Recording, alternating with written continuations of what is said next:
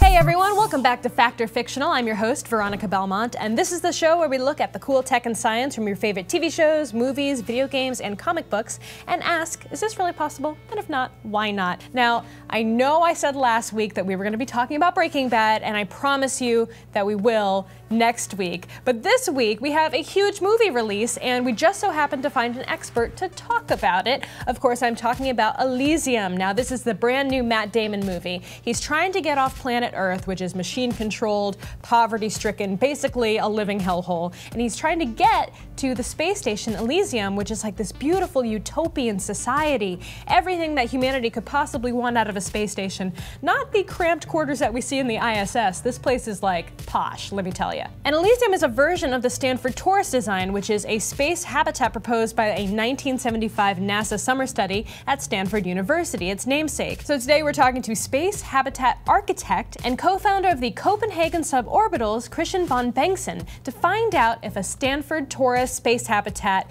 is something in our future. So what got you interested in space travel and exploration? I guess it's been with me like most of my life, but actually when I started studying architecture, I just found out actually that architecture was actually being a part of the development process, you know, having a different approach than the engineers. So that really got me into the game of space and habitation, because as an architect, habitats and you know, the well-being of human beings is of course in focus. Now, in your professional opinion, what do you think would be a better idea for humanity? Should we, you know, build a space station and live there, or should we do something like terraforming Mars? Well, it's all very good questions. I mean, if you build a space station, I guess there's a limit to how many people you can actually have on that space station, and there's a lot of difficulties, you know, getting that thing running. Being on a planet is obviously maybe the next best thing, but then again, terraforming Mars, I guess that's a big deal as well. I mean, the science behind that and getting that working, of course, is a bigger deal than building a space station. But if you manage to do it, obviously, I would rather be on Mars than on a space station.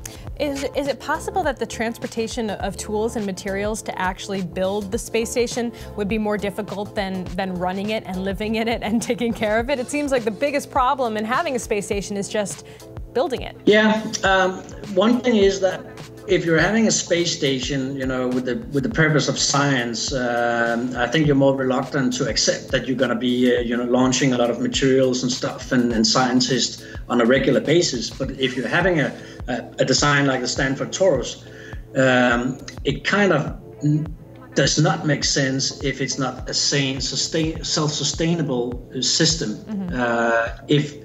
If you're having 10,000 people or 100,000 people living there, if you do the math, you kind of need to launch every single day just to provide food and water and oxygen, and then and by having that big, you know, infrastructure going there, it really doesn't make any sense. So so you need to fix that. You need to make it a system that is self-sustainable, and you need to make it like a system that can actually run by itself. Otherwise, for me, it really doesn't make any sense. Right. So it would be impossible to constantly be shipping up food and water and even oxygen. I mean, it would need to be the kind of thing where you can grow your own food, have some kind of interstation like recycling program, I guess, to make sure that it always has clean and breathable air, water to use, and of course, you know, food to support that many people.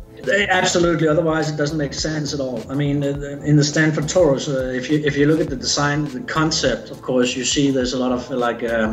There's a lot of crops, there's a lot of forest and green, and so you're going to have a self-sustainable system that can actually provide the food for the people, but also perhaps the oxygen and take care of the carbon dioxide. So, of course, when they came up with this design with the NASA scientists and the people working this, they had this thing in mind, because it doesn't make any sense if you need to, you know, run it from Earth, basically. How does a design like the Stanford Torus provide gravity for the inhabitants of the space station? Well, the basic premises for the Stanford Torus and all the earlier designs by, for instance, Wernher von Braun, is that the torus, of course, is rotating about its center, and by that it's creating an artificial gravity, and that's how you get that. So how far away do you think we are from having a space station like the Stanford Torus design or like any of the other designs that have been thrown around out there? Is that something that would happen? I mean, we obviously have the ISS, but it's nowhere near like the kinds of space stations we see in science fiction movies like Elysium. So what would be your guess if you had to make one? We're not going to be building a Stanford Torus within like next week or within 100 years, I believe. But the movie Elysium, who is kind of taking up the Stanford Torus design as one of the concepts, is about 150 years roughly. It's 2159, yeah.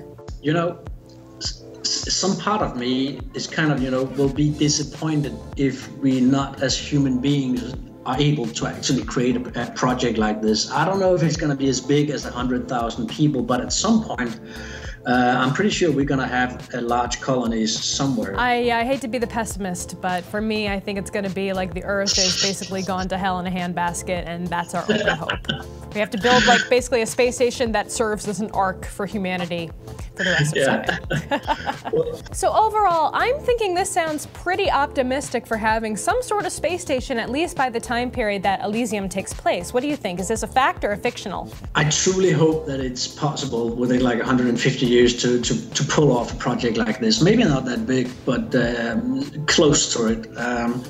But then again, you never know what's going to happen. And right now, I hope that we're going to see a boost anyway in the space arena. So we're going to have a new optimism, and people want to prioritize actually space. So it might not be unrealistic, but then again, it's a big project to pull off. Thank you so much for joining us today. Thanks for having me. So yes, I am going to say that a Stanford Torus space station design, like we see in the film Elysium, will be fact. I'm saying this because in 150 years, we'll all be dead and you won't be able to yell at me, and you'll never know if I'm right or not. So suck it, internet, what? But anyway, next week we are having an episode on one of my favorite shows, like I mentioned, Breaking Bad. So make sure you check back at youtube.com/techfeed for that episode and much more new episodes every Friday. Oh, and hey, by the way, we are having a little contest over here on TechFeed. If we get to 100,000 subscribers, we are going to give away a brand new iPad mini. How do you win it, you ask? Well, you have to send us a message on social media, either on Twitter